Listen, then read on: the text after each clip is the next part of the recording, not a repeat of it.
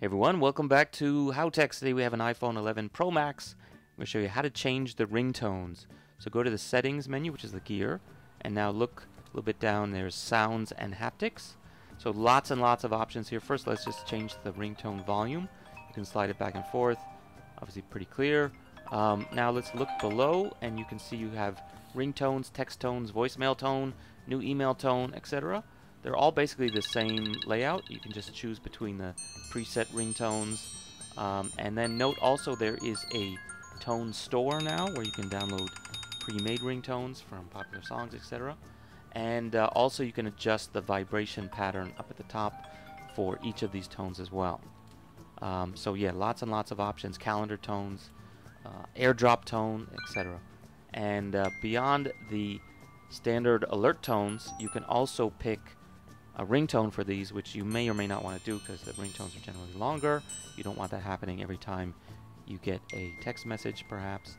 But yeah, you can choose between them, and also the tone store as well.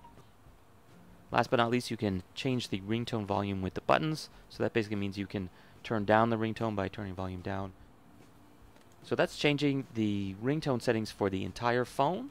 You also have the option of doing that for a specific contact. So if you go to your contacts group or your phone menu and you go to the contacts tab and then edit a specific contact, you see that you can actually adjust not only the ringtone but also the text tone for each individual contact. That's actually really useful because let's say you want to know when your boss is calling, you can give your boss a specific ringtone. So before you even touch the phone, you know exactly who's calling you based on a unique ringtone.